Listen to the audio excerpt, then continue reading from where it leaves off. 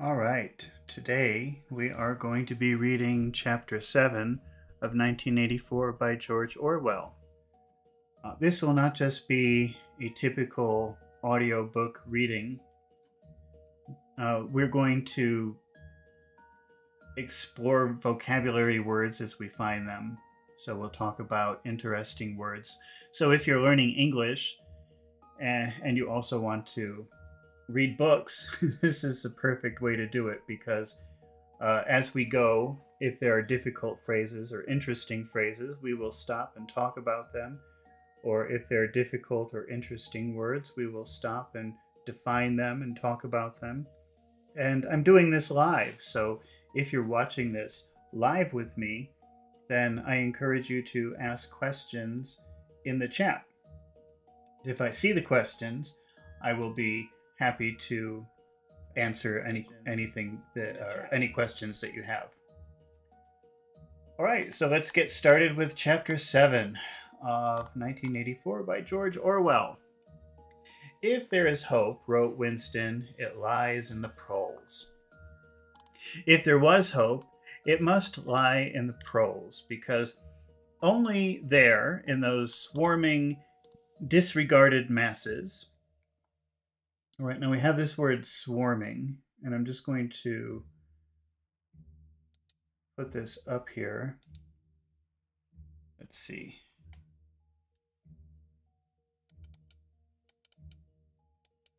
And they've used this word before, I'm sure of it. But it's not a very common vocabulary word, so it's worth taking a look at it again. Swarming. It's hard to read. Swarming. Wait, let me change that. I put an exclamation point instead of a 1.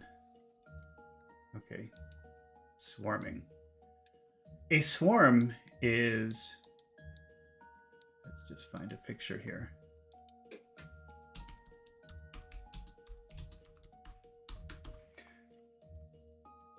A swarm is how insects come together, or how they travel, or how they socialize. I don't really know. Wait a minute. Where am I going? So you see, this is a swarm of insects. It's almost like a cloud of insects. Mosquitoes, flies, whatever kind of insect you want. That is a swarm. And you can use that with people. So if you say people are swarming, that's a very negative thing. It means a lot of people are coming together like insects for some reason. So always when you hear the word swarm, you think of the picture behind me. Of course, that's not good if it's insects. It's not good if it's people. So when you talk about swarms of people, that's a lot of people together in a very negative way, a very negative idea. Let's go back and see how it's used. Let's see. If there was hope, it must lie in the proles, because only there, in those swarming, disregarded masses. So the proles, as it's been mentioned in previous chapters, are the common people, and they're not looked upon favorably by the party or by anybody, I guess. And so if you have a lot of them together, you might call them a swarm. You might refer to them as a swarm. Okay, so we've got a swarm of people. Let's see. 85% of the population of Oceania could the force to destroy the party ever be generated? That's weird. That's a weird sentence. Let me read that again. 85. Let's see. If there was hope, it must lie in the proles, because only there, in those swarming, disregarded masses, 85% of the population of Oceania, could the force to destroy the party ever be generated. The party could not be overthrown from within. Its enemies, if it had any enemies, had no way of coming together or even identifying one another. Even if the legendary brotherhood existed, as just possibly it might, it was inconceivable that its members could ever assemble in larger numbers than twos and threes. Rebellion meant a look in the eyes, an inflection of the voice, at the most, an occasional whispered word. Winston is saying that only the proles could probably overthrow the government. They're 85% of the population. It could never happen from inside the party. The party members could never do it. And then he's saying that rebellion seems to be little things, little gestures, like a look in the eye, the tone of your voice, the way that you say things, and the occasional whispered word, so softly, quietly said word. But the proles, if only they could somehow become conscious of their own strength, would have no need to conspire. They needed only to rise up and shake themselves like a horse, shaking off flies. If they chose, they could blow the party to pieces tomorrow morning. Surely sooner or later it must occur to them to do it. And yet, he remembered how once he had been walking down a crowded street when a tremendous shout of hundreds of voices, women's voices, had burst from a side street a little way ahead. It was a great, formidable cry of anger and despair. Despair means hopelessness, sadness, no hope. A deep, loud "oh, oh," that went humming on like the reverberation of a bell. His heart had leapt. It started, he thought. A riot. The proles are breaking loose at last. I think that we've talked about this phrasal verb before, to break loose, but just in case, it's always worth repeating because phrasal verbs are so complicated. Wait, what's going on here? Break loose.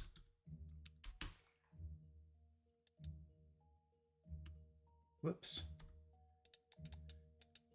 I'm trying to write this word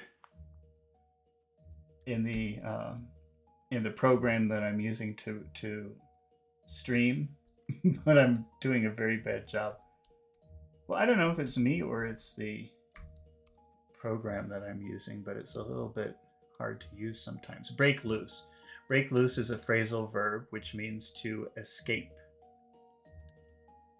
Right, so let's take a look at how it's being used here in this paragraph, which is, where is it?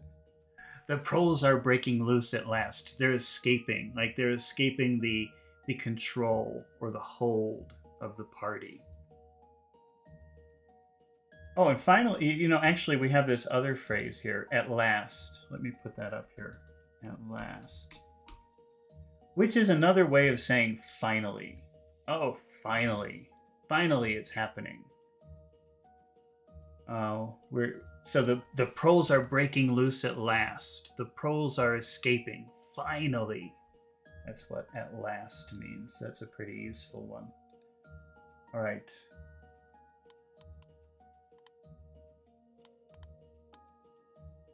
When he had reached this spot, it was to see a mob.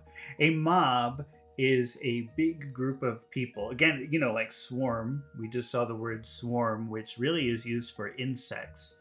And now mob is another word, another negative word for a group of people. A mob is like a group of people who come together to maybe do violence or to riot or to do something scary, to protest. So, but in a not so nice way. So there's a mob of 200 or 300 women crowding around the stalls of a street market with faces as tragic as though they had been doomed passengers on a sinking ship. But at this moment, the general despair broke down into a multitude of individual quarrels. It appeared that one of the stalls had been selling tin saucepans. Tin is aluminum. It's another way of saying aluminum. So I guess But let's see what happens. I don't know why he's specifying the material as tin. Maybe it will become clear in a minute. They were wretched. Wretched means horrible, dirty, in bad condition. They were wretched, flimsy things. Flimsy means bad quality. Flimsy means it's like easy to break or easy to bend, not put together very well. And that's what I thought when he said tin saucepans, like a frying pan.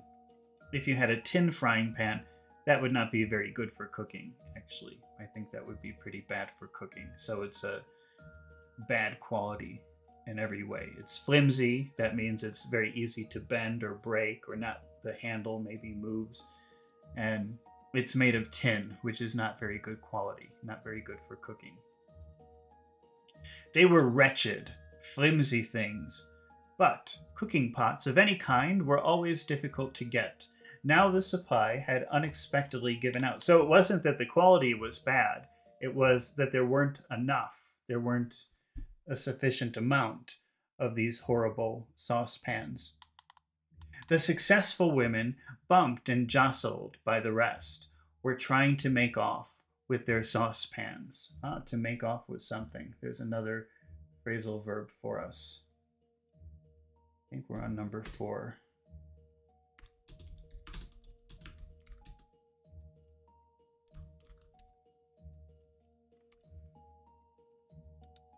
To make off with something means to take something and then run away with it or escape with something.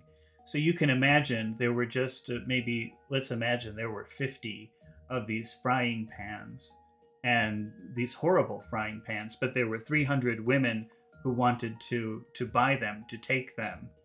So the lucky ones who got the horrible saucepans got them, and then they ran away with them as soon as possible. They made off with the saucepans. I've got to change the background of this writing. It's not very easy to read this. Well, I can't do it now. We'll just have to deal with it.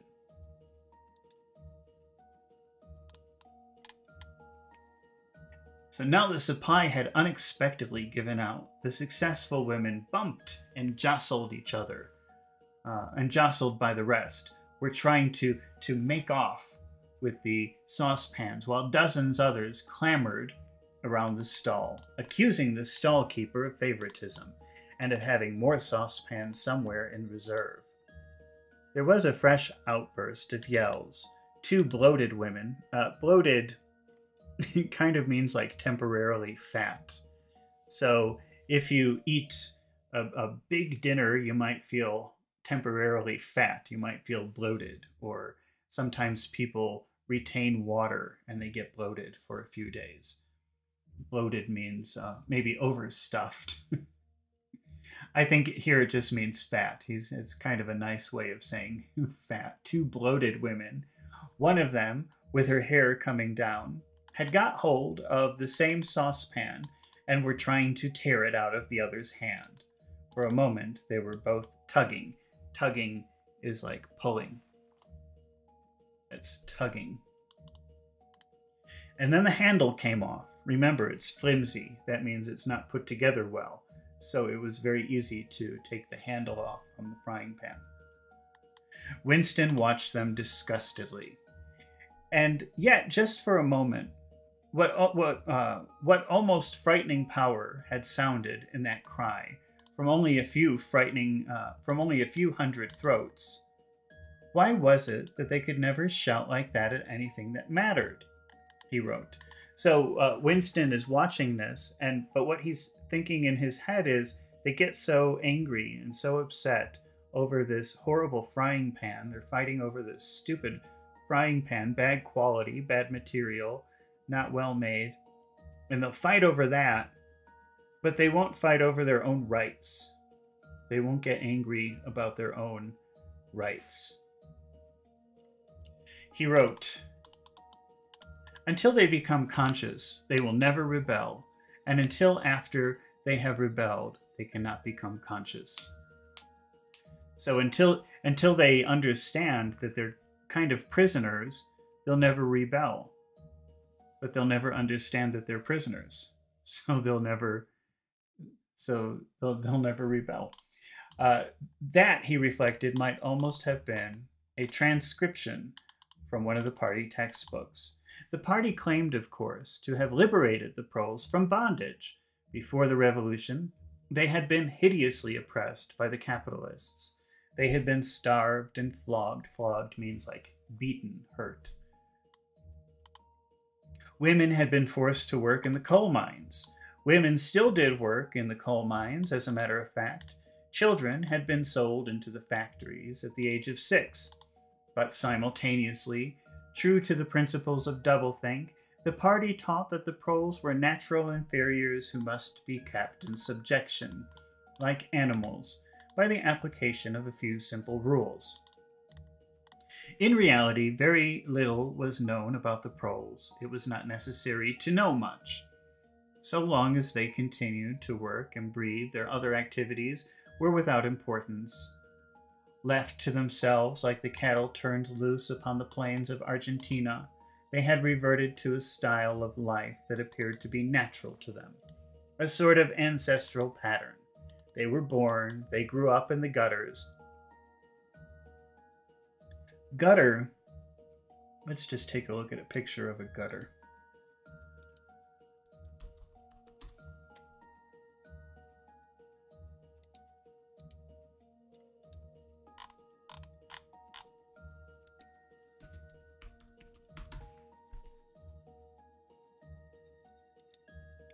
Gutter is this part of the street, in case you don't know.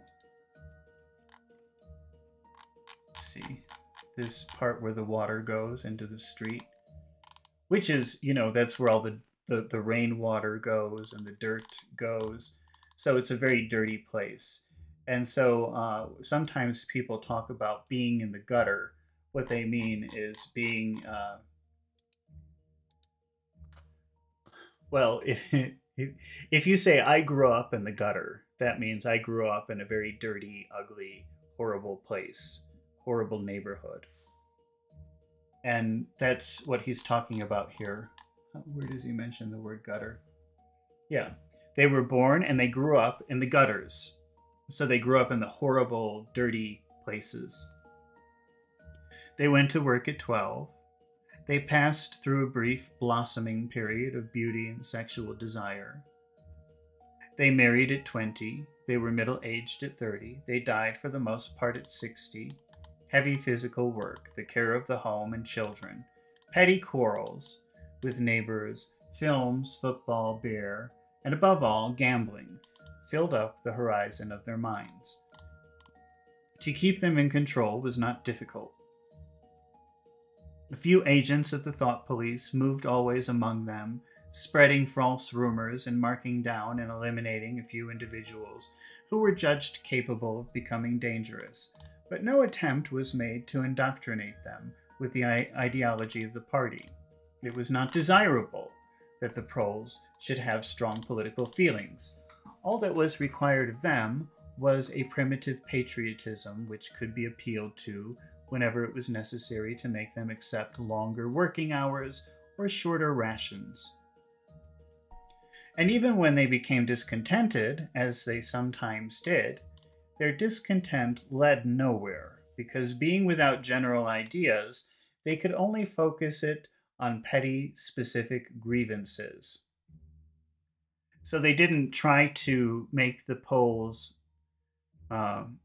believe in the ideas of the party. They didn't care. They didn't want them to be familiar with or believe in the ideas of the party. All they wanted from the Poles was that they had some kind of emotional connection to their country, so that if they were forced to work longer or make less money or get less food, they would do it because they loved their country.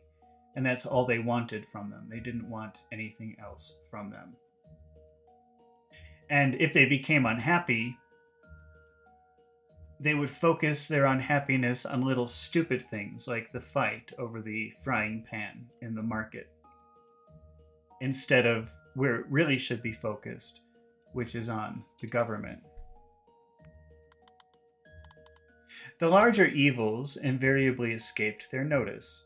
The great majority of proles, Poles, let me say that again. The great majority of proles did not even have telescreens in their homes. Even the civil police interfered with them very little. There was a vast amount of criminality in London. A whole world within a world of thieves, bandits, prostitutes, drug peddlers, and racketeers of every description. But since it all happened among the proles themselves, it was of no importance. In all questions of morals, they were allowed to follow their ancestral code. The sexual puritanism of the party was not imposed upon them. Promiscuity went unpunished. Divorce was permitted. For that matter, even religious worship would have been permitted if the proles had shown any sign of needing or wanting it. They were beneath suspicion. As the party slogan put it, proles and animals are free. Winston reached down and cautiously scratched his varicose ulcer. It had begun itching again. The thing you invariably come back to was the impossibility of knowing what life before the Revolution had really been like. He took out of the drawer a copy of a children's history book, which he had borrowed from Mrs. Parsons, and began copying a passage to the diary. In the old days, it ran, before the glorious Revolution, London was not the beautiful city that we know today. It was a dark, dirty, miserable place where hardly anybody had enough to eat, and where hundreds and thousands of poor people had no boots on their feet and not even a roof to sleep under. Children, no older than you had to work 12 hours a day for cruel masters who flogged them with whips if they had worked too slowly, and fed them on nothing but stale bread crusts and water. But in among all this terrible poverty, there were just a few great big beautiful houses, let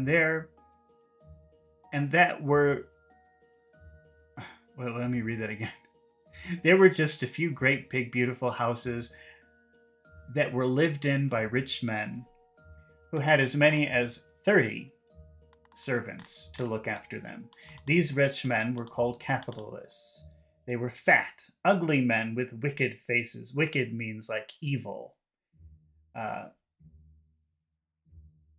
Like the one in the picture of the opposite page. You can see that he is dressed in a long black coat, which was called a frock coat, and a queer shiny hat shaped like a stovepipe. Queer means strange, which was called a top hat. This was the uniform of the capitalists, and no one else was allowed to wear it. The capitalists owned everything in the world, and everyone else was their slave. They owned all the land, all of the houses, all of the factories, and all of the money. If anyone disobeyed them, they could throw them in prison, or they could take his job away and starve him to death. When any ordinary people spoke to a capitalist, he had to cringe and bow to him, and take off his cap and address him as Sir. The chief of all the capitalists was called the King, but he knew the rest of the catalog. There would be mention of the bishops in their lawn sleeves, the judges in their ermine robes, the pillory, the stocks, the treadmill, the cat o' nine tails, the Lord Mayor's banquet, and the practice of kissing the Pope's toe. There was also something called the jus primae noctis, which would probably not be mentioned in the textbook for children. It was the law by which every capitalist had the right to sleep with any woman working in one of his factories. How would you tell how much of it was lies? It might be true that the average human being was better off now than he had been before the Revolution. The only evidence to the contrary was the mute protest in your own bones, the instinctive feeling that the conditions you lived in were intolerable, and that at some other time they must have been different. It struck him that the truly characteristic thing about modern life was not its cruelty and insecurity, but simply its bareness. Bare means basic. So he's saying, let's see, it struck him that the truly characteristic thing about modern life was not its cruelty or insecurity, but it's simply its bareness. Like there's nothing to love. There's nothing around. There's no decoration. There's something is bare. It's naked. It's very basic. It's very simple. It's dinginess. Dinginess is like darkness. Let's get the definition of dingy. Dingy. Gloomy, drab. These are other words you probably don't know. Well, gloomy is like dark and depressing, and drab means not very attractive, let's say. So dingy is something dark, depressing, not very attractive, and that's how he's describing life. Modern life is basic. There's nothing around to appreciate or love. It's bare. That's the bareness of it. And then dingy. It's dark. It's depressing. It's not attractive. Listless. Listless means like no emotion. Let's see. Let's get a good definition on that too. Listless. To me, it means not showing emotion, but let's see. Having or showing little or no interest in anything. Okay, not emotion, but interest. So maybe it just means that there's nothing to be interested in. People are indifferent to everything. Life, if you looked about you, bore no resemblance, not only to the lies that streamed out of the telescreens, but even to the ideals that the party was trying to achieve. Great areas of it, even for a party member, were neutral and non-political, a matter of slogging through dreary jobs, fighting for a place on the tube, darning a worn-out sock, cadging a saccharine tablet. Cadging? What does that mean? Cadging. I've never seen that before. Cadging is informal British, it says, and it says ask for or obtain. So asking for a saccharine tablet. Saccharin is a sugar substitute. So if you're cadging for a saccharine tablet, is that what he said? That's like, hey, you got a saccharin tablet? Trying to find someone who has it. Okay. Let's see. Cadging a saccharin tablet, saving a cigarette end. The ideal setup by the party was something huge, terrible, and glittering. A world of steel and concrete, of monstrous machines and terrifying weapons. A nation of warriors and fanatics, marching forward in perfect unity, all thinking of the same thoughts and shouting the same slogans, perpetually working. Perpetual means never stopping, always moving. So perpetually working means always working, never stopping, working. Fighting, triumphing, persecuting. 300 million people, all with the same face. The reality was decaying, dingy cities. Remember, dingy means dark, depressing, ugly. Dingy cities where underfed people shuffled to and fro in leaky shoes. In patched up 19th century houses that smelt always of cabbage and bad lavatories. Lavatory is another word for toilet. He seemed to see a vision of London, vast and ruinous, city of a million dustbins, and mixed up with it was a picture of Mrs. Parsons, a woman with a lined face and wispy hair, fiddling helplessly with blocked wastepipe. I just want to put this word up. I think that's word number 5 now that we're on. Let's see here. 5, to fiddle. Maybe you've seen the word fiddle before. Fiddle actually is kind of another word for violin. You could use the word fiddle to mean violin. It's kind of a common violin, I guess you could say. But also to fiddle means like to play with something, like trying to fix it or trying to make it do something. So that's actually kind of an interesting word, to fiddle. So here, that's the way that he's using it here. That if you remember in chapter 2, Mrs. Parsons is trying to fix her sink. She doesn't know what she's doing, so she's just moving things and playing with things, trying to make it work. And that's fiddling with something.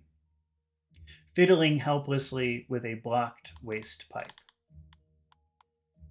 He reached down and scratched his ankle again. Day and night, the telescreens bruised your ears with statistics, proving that people today had more food, more clothes, better houses, better recreations, that they lived longer, worked shorter hours, were bigger, healthier, stronger, happier, more intelligent, better educated than the people of 50 years ago.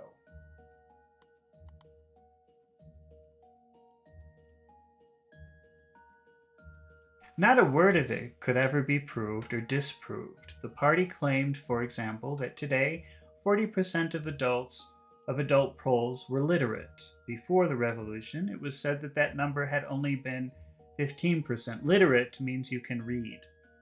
So according to the official statistics, 40% of the Poles were able to read. They were literate. And before the revolution, only 15% were literate. Only 15% could read. The party claimed that the infant mortality rate was now only 160 per thousand.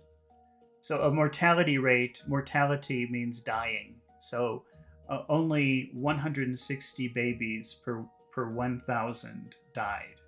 So for every 1,000 babies born, only 160 died. That's like 15%. That sounds, I don't know what it should be, but that sounds pretty bad. Whereas before the revolution, it had been 300. And so it went on. Went on. To go on is a phrasal verb, which means to continue. Let's put that up here. To go on.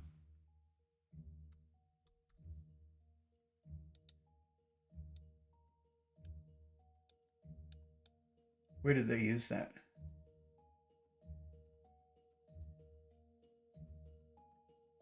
And so it went on, and so it continued. So they're always, what he's saying by that is, on the telescreen, they were always comparing now to pre-revolutionary days and talking about how much better it was. Before, the Poles couldn't read. Now most of them can, or many of them can. Before, many babies died. Now just a few babies die. And so it went on, and so it continued. They were constantly doing that. It was like a single equation with two unknowns. It might very well be that literally every word in the history books, even the things that one accepted without question, was pure fantasy. For all he knew, there might never have been any such law as jus primae noctis, or any such creature as a capitalist, or any such garment as a top hat. Everything faded into mist. The past was erased. The erasure was forgotten. The lie became the truth. Just once in his life he had possessed, after the event. That was, wait, let me read that again. Everything faded into mist. The past was erased. The erasure was forgotten. The lie became the truth. Just once in his life he had possessed, after the event. That was what counted. Concrete, unmistakable evidence of an act of falsification. Oh, so Winston doesn't know if any of this was really true because they're constantly revising the past and lying about it. So, and then that lie becomes the truth, but then they change their mind again and then they revise it again. And there's absolutely no way of knowing what was true about the past anymore. And one time, Winston found evidence of the truth of the past. I think that's what they're saying here. Let's see. He had held it between his fingers for as long as 30 seconds. In 1973, it must have been, at any rate. It was about the time that when he and Catherine had parted. But the really relevant date was 7 or 8 years earlier. The story really began in the middle 60s, the period of the Great Purges, in which the original leaders of the revolution were wiped out once and for all. By 1970, none of them was left except Big Brother himself.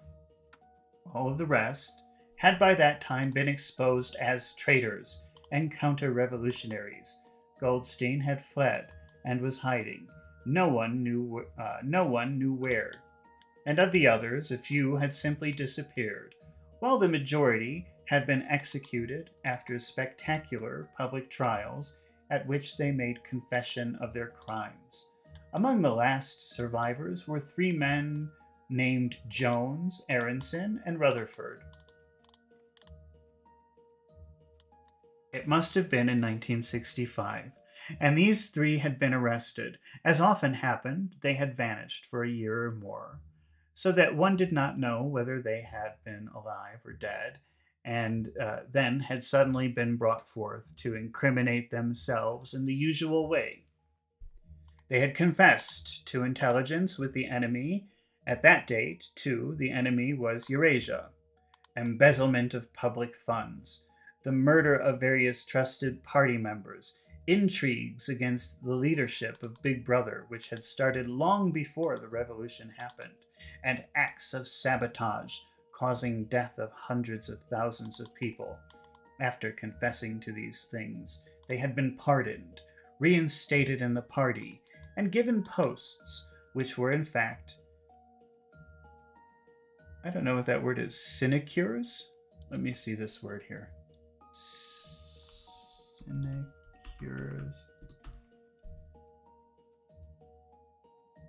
A position requiring little or no work, but giving the holder status or financial benefit. Oh, well, that's a very... How do you pronounce this? Sinecure. Sinecure. Okay. Wow. Well, I think they do that now, don't they? Let's see. Let's reread that part.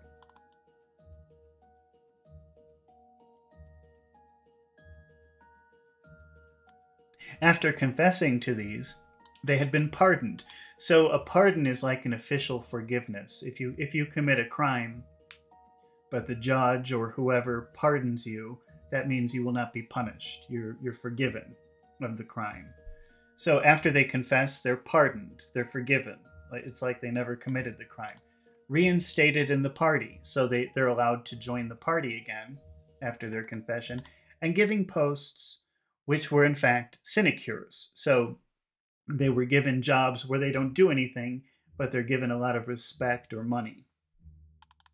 Well, that sounds like today. But which sounded important. All 3 had written long, abject articles in the Times, analyzing the reasons for their defection and promising to make amends. Sometime after the release, Winston had actually seen all 3 of them in the Chestnut Tree Cafe. He remembered the sort of terrified fascination with which he had watched them out of the corner of his eye. To watch someone out of the corner of your eye is, you're looking this way, but then I don't know if you can see me on the camera doing this. So you're looking, your face is like this direction, but your eyes are looking that direction. I don't know if you can see this. But that's looking at something out of the corner of your eye. That's pretty useful. I'm just going to write that down. So I think that's number 7. Out of the corner of your eye. I'll probably make little videos about these later. So out of the corner of your eye.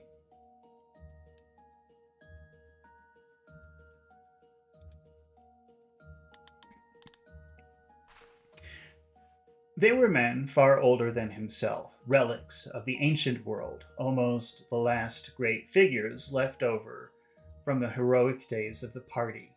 The glamour of the underground struggle and the Civil War still faintly clung to them. He had the feeling, though, already at that time, facts and dates were growing blurry, and he had known their names years earlier than he had known that of Big Brother. But also, they were outlaws. Outlaws means people hiding from the police. So they were outlaws. That means that they were hiding from the government or the police. Enemies, untouchables, doomed with absolute certainty to extinction within a year or two. No one who had once fallen into the hands of the thought police ever escaped in the end. They were corpses waiting to be sent back to the grave. There was no one at any of the tables nearest to them. It was not wise even to be seen in the neighborhood of such people. They were sitting in silence before glasses of the gin flavored with cloves, which was the specialty of the cafe. Of the three, it was Rutherford whose appearance had most impressed Winston. Rutherford had once been a famous caricaturist. A caricature, by the way, well, maybe we'll just, is like an exaggerated drawing of something. Caricature. So let's take a look. It's very common, especially for political cartoons, to show caricatures. Let's see if I can find a good example of a caricature.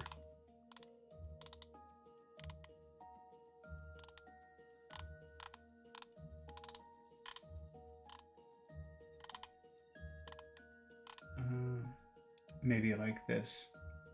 It's kind of like a cartoon, but the point of a caricature is that it should be like an exaggerated drawing. It should look funny. It shouldn't look exactly like you. It should be a funny picture of you. It's used a lot in political humor.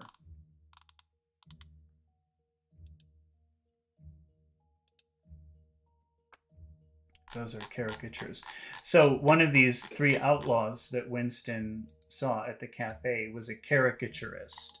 So he was an artist who made these funny drawings of people.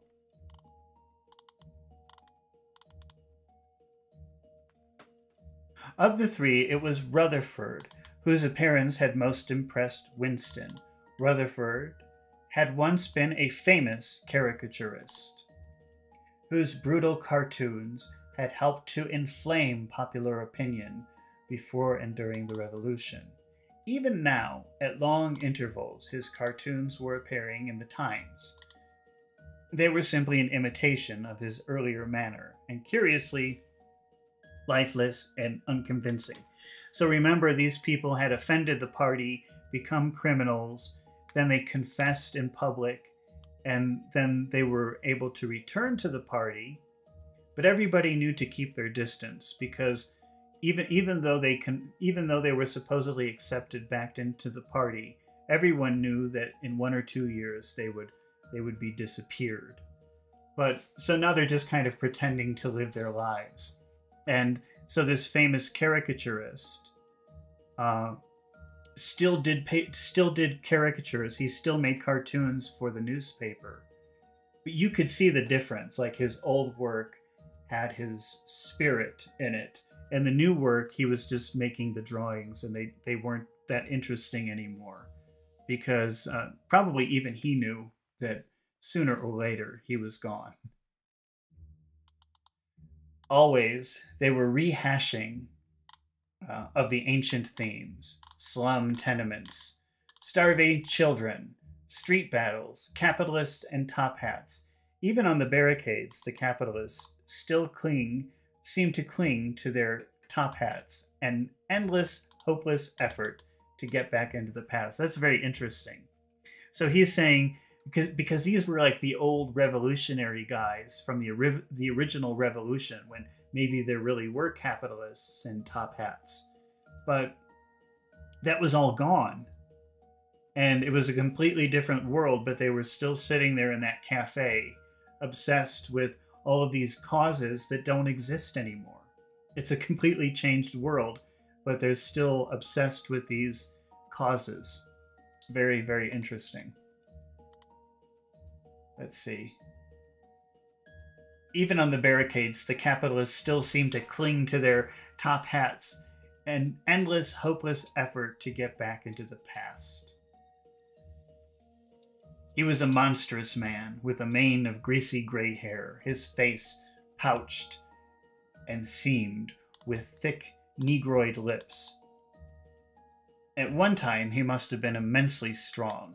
Now his great body was sagging, sloping, bulging, falling away in every direction. He seemed to be breaking up before one's eyes, like a mountain crumbling. It was the lonely hour of 15. Winston could not remember how he had come to be in the cafe at such a time. The place was almost empty. A tinny music was trickling from the telescreens. The three men sat in their corner almost motionless, never speaking, uncommanded. The waiter brought fresh glasses of gin. There was a chessboard on the table beside them, with the pieces set out, but no game started. And then, for perhaps a minute in all, something happened to the telescreen. The tune they were playing changed, and the tone of the music changed too. There came into it. What does that mean? There came into it. That doesn't make any sense to me. There came into it. Maybe there came into it. No, but it was something hard to describe. It was a peculiar, cracked, braying, jeering note. In his mind, Winston called it a yellow note. And then a voice from the telescreen was singing, "Under the spreading chestnut tree, I sold you and you sold me. There lie they and here lie we, under the spreading chestnut tree."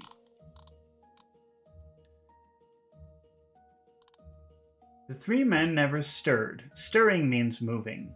So that means that they always stayed still. They didn't move. But when Winston glanced again at Rutherford's ruinous face, he saw that his eyes were full of tears.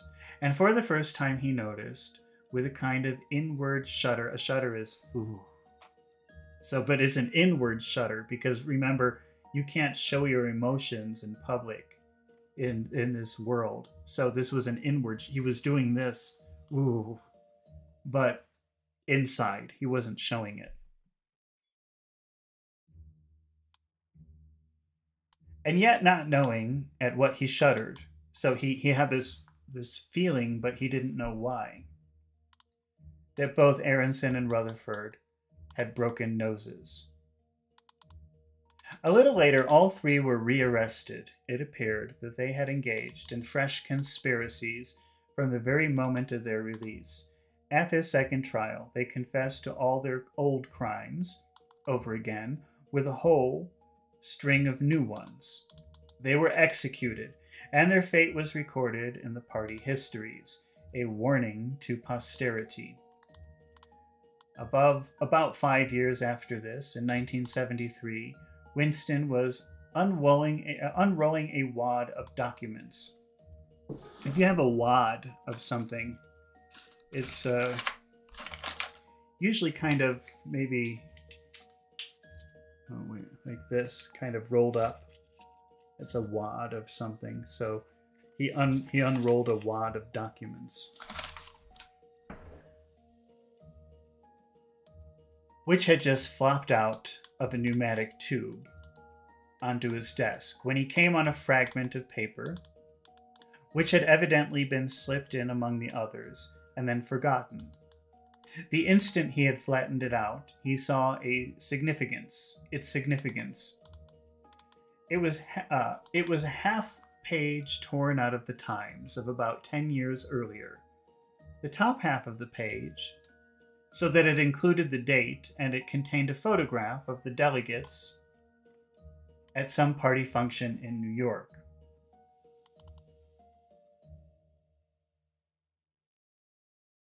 Prominent in the middle of the group were Jones, Aronson, and Rutherford.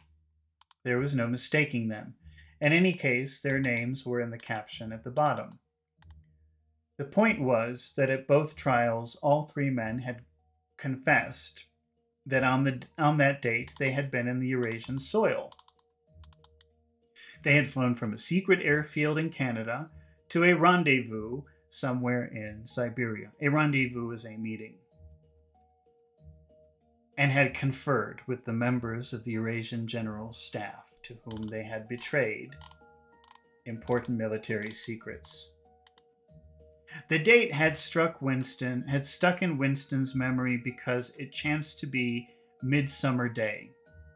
But the whole story must be on record in countless other places as well. There was only one possible conclusion. The confessions were lies. Of course, this was not itself a discovery. Even that time, Winston had not imagined that the people who were wiped out in the purges had actually committed the crimes. I'm just going to put this word wipe out, to be wiped, well, maybe to be wiped out. Let's see, that's like number 8, I think. To be wiped out. Which here, wipe out could mean, like most phrasal verbs, can mean several things. But here, to be wiped out means to be erased. That's how it's being used here. So let's see. Let's reread that where it was.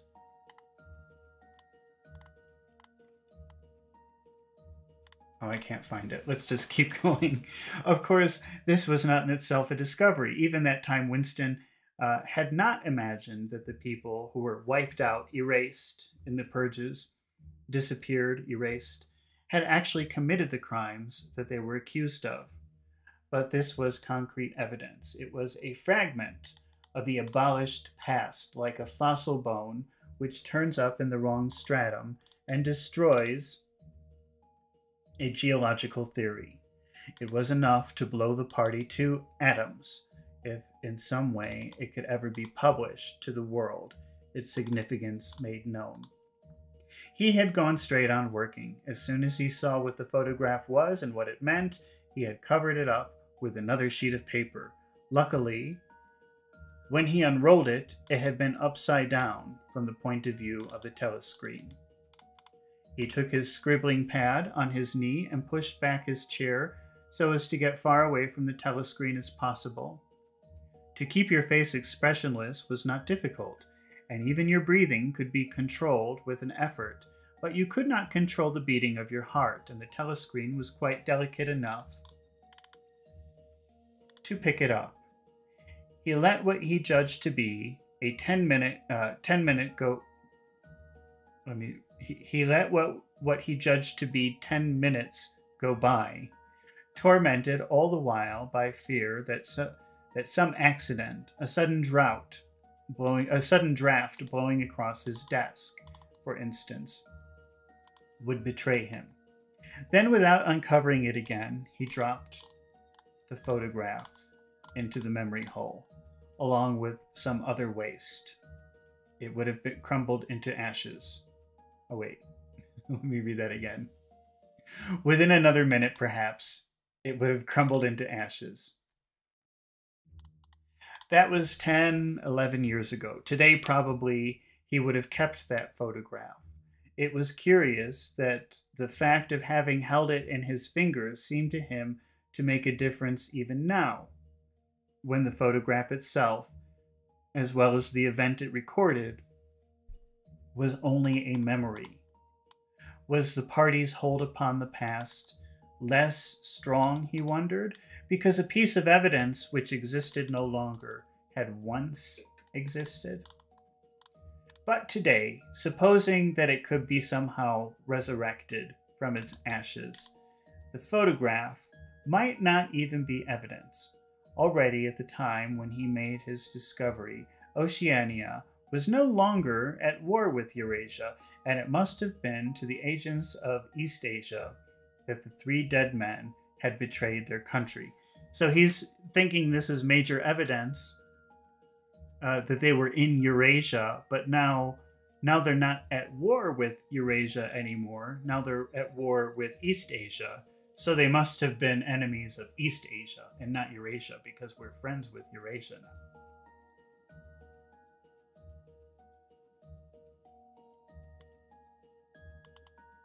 Since then, there had been other changes. 2, 3, he could not remember how many. Very likely, the confessions had been rewritten, and rewritten until the original facts and dates no longer have the smallest significance. The past was not only changed, but changed continuously. What most afflicted him, with the sense of nightmare, was that he had never clearly understood why the huge imposture was undertaken. The immediate advantages of falsifying the past were obvious, but the ultimate motive was mysterious. He took up his pen again and wrote, "I understand how. I don't understand why." He wondered, as he had many times wondered before, whether he himself was a lunatic. A lunatic is a crazy person.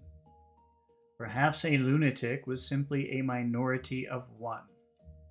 At one time, it had been a sign of madness to believe that the earth goes round the sun. Today, to believe that the past is inalterable. Well, let me read that again. At one time, it had been a sign of madness to believe that the earth goes round the sun. Today, to believe that the past is inalterable. He might be alone in holding that belief, and if alone, then a lunatic. But the thought of being a lunatic did not greatly trouble him. The horror was that he might also be wrong. Winston's thinking, am I crazy? Am I the only one who can see this? Am I just crazy? And that didn't bother him, thinking, am I crazy? But what did bother him was thinking, am I wrong? Am I just mistaken? Did this really happen? That bothered him. He picked up the children's history book and looked at the portrait of Big Brother, which formed its frontispiece. The hypnotic eyes gazed into his own. It was as though some huge force were passing down upon you, something that penetrated inside your skull, battering against your brain, frightening you out of your beliefs, persuading you almost to deny the evidence of your senses. In the end, the party would announce that 2 and 2 made 5. So in the end, the party would say 2 plus 2 equals 5. And you would have to believe it. It was inevitable that they should make that claim sooner or later. The logic of their position demanded it. Not merely the validity of experience, but the very existence of external reality was tacitly denied by their philosophy. The heresy of heresies was common sense. So remember, they're always using religious terminology here. And heresy is saying something against a religion. And so the heresy of heresies, the biggest heresy that you could commit, the biggest crime against the political party that you could commit was common sense. That was the worst thing that you could do. The biggest offense to the party was thinking for yourself and having some common sense. And what was terrifying was not that they would kill you for thinking otherwise, but that they might be right. So having common sense was, if you disagreed with them because you had common sense, it wasn't scary that they would kill you for that. But the scary part was, what if I'm wrong and what if they're right? What if 2 plus 2 really is 5? They make you doubt yourself. For after all, how do we know that 2 and 2 make 4? Or that the force of gravity works? Or that the past is unchangeable? If both the past and the external world exist only in the mind, and if the mind itself is controlled, what then? But no, his courage seemed suddenly to stiffen of its own accord. The face of O'Brien, not called up by obvious association, had floated into his mind. He knew with more certainty than before that O'Brien was on his side. He was writing the diary for O'Brien, to O'Brien. It was like an interminable letter which no one would ever read, but which was addressed to a particular person and took its color from that fact. The party told you to reject the evidence of your eyes and your ears. It was their final, most essential command. His heart sank as he thought of the enormous power arrayed against him, the ease with which any party intellectual would overthrow him in debate, the subtle arguments which he would not be able to understand, much less answer, and yet he was in the right. They were wrong, and he was right. The obvious, the silly, and the true had got to be defended. Truisms are true. Hold on to that. The solid world exists. Its laws do not change. Stones are hard. Water is wet. Objects, unsupported, fall towards the earth's center. With the feeling that he was speaking to O'Brien, and also that he was setting forth an important axiom, he wrote, "Freedom is the freedom to say that 2 + 2 make 4. If that is granted, all else follows." All right, well, that was the end of Chapter 7 of 1984. That's pretty amazing, pretty amazing stuff if you think about where we live today. Okay, next time we will take a look at Chapter 8 of 1984. And thank you everyone who stayed and watched until the end, and I will see you next time. Goodbye.